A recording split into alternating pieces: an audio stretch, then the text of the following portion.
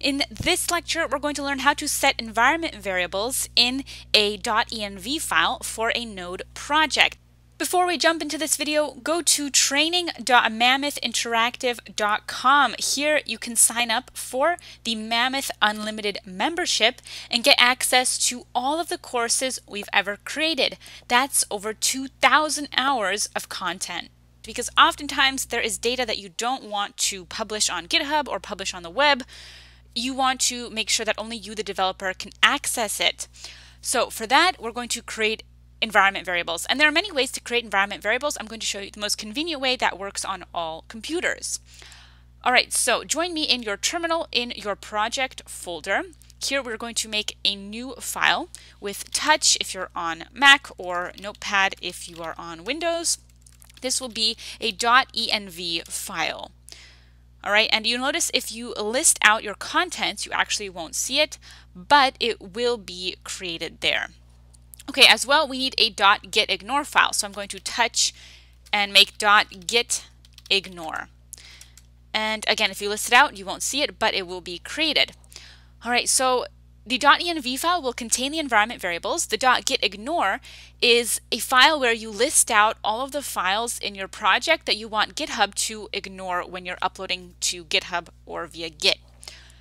Okay, now we want to put in all of our secret variables into the .env file. So you can open the .env file with nano.env, and that will allow you to edit it right here in the console, the terminal, or you could just open it with a code editor as well, or even a notepad. Just make sure it's saved as .env, not .txt or anything. The extension should be .env. Okay, now in our server, let's take some of our private variables and put them into that .env file. So something that you want to keep private would be something like the session secret. So here I'm going to copy this session secret value and I'm going to put it into my env file instead.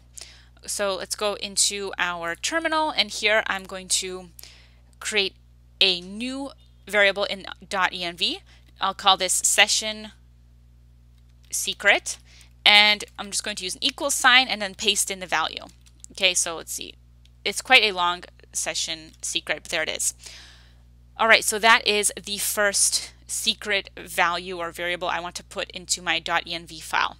Notice there is a different format for .env files. You don't have strings, you don't have colons, you just have the name of the variable, session secret, whatever you want the name to be, an equal sign, and then the value. Now you don't even have any commas, you just use a new line to create a new variable. Okay, so we have one. Let's go back into Visual Studio. We also want to keep secret our client ID and our client secret.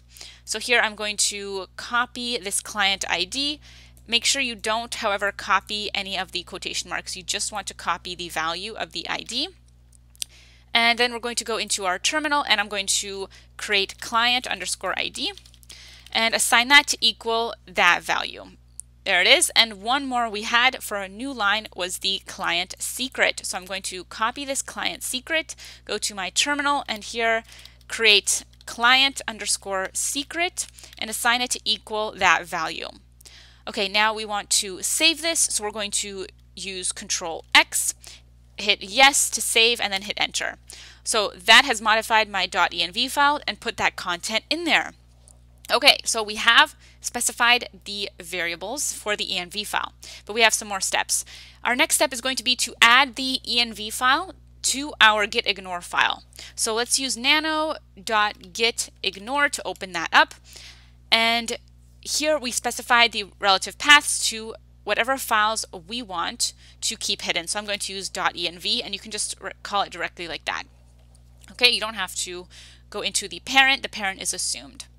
Okay, then we'll save this. You can also just edit the getignore file with a notepad or a code editor. Then we'll hit Control X, yes, and enter to save that file. Okay, now we have to make a config.js file. This will allow us to access our environment variables. So I am going to next up Here, use Touch or Notepad to make a config.js, and this actually will show up. You can see your contents with ls on Mac or dir on Windows. Okay, so now we have config.js. Let's open that up with a code editor because it's a JavaScript file. It'll be nice to see the syntax and the highlighting. Here inside of config.js, the first thing we want to do is require a .env and then .config. So this is quite unique syntax here. We're not requiring the .env file with a period. We're requiring it by calling it .env, and this is actually referring to our env file with the extension env. And we add parentheses here for the configuration. So this means we can use the environment variables in this file. Next, we're going to call module.exports to export some variables so they can be used from this file in other files. And here we create an object full of all of the exports that we want. Here we want to put in our 3 different variables that we just created. Remember, we created the session secret, and instead of putting in the actual value here, we put in process.env.session_secret. So this is because inside of our environment variables, we created a variable called session secret, and we can access that with process.env. Then we just created session_secret. We can actually call this whatever we want. This is how we're going to reference the environment variable session secret in other files. So then we're going to add in our other ones. Remember, we had a client_secret. Let's see, what did we have? We had client ID and client secret. So let's create client ID. Note here we have to use colons because we're using JavaScript object notation. Here we're using process.env.clientID. And one more we had was client_secret. Remember, we created that environment variable. So we give it any name we want for referencing amongst our files. Then we call process.env to access environment variables, and we call client secret, which is the actual name of the environment variable. And pay attention to the casing.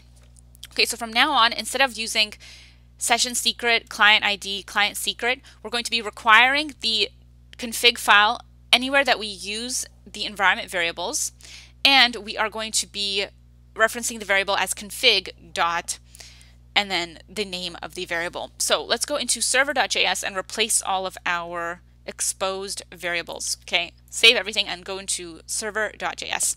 Here for our secret, instead of using the secret directly, I'm going to remove that, and instead I'm going to use config dot, then we had our session_secret.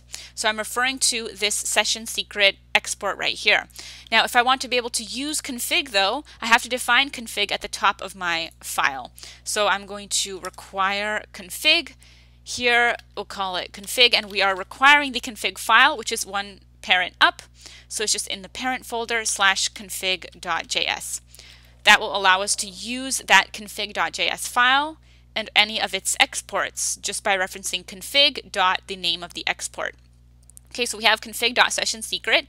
We had 2 more here, the client ID and the client secret. I'm going to remove them from my file here, and I'm going to reference them with config.clientID and config.clientSecret. So now I have protected my data, and I can do this with any piece of data that I want. I could make it into an environment variable if I want to protect it. So no one will see it. It will not be uploaded to GitHub because we put it in .gitignore. If we choose to upload our files to GitHub, we will only see it as a developer. So we also want to make sure we don't upload the .env file when we're deploying the server. It should be ignored.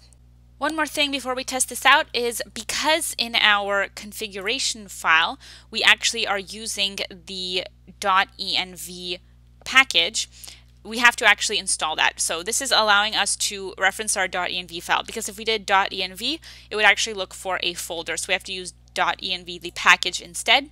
So inside of your terminal, in your project folder, you have to call npm install .env, which is a helper package to allow you to create a .env file and then reference it in other files like config.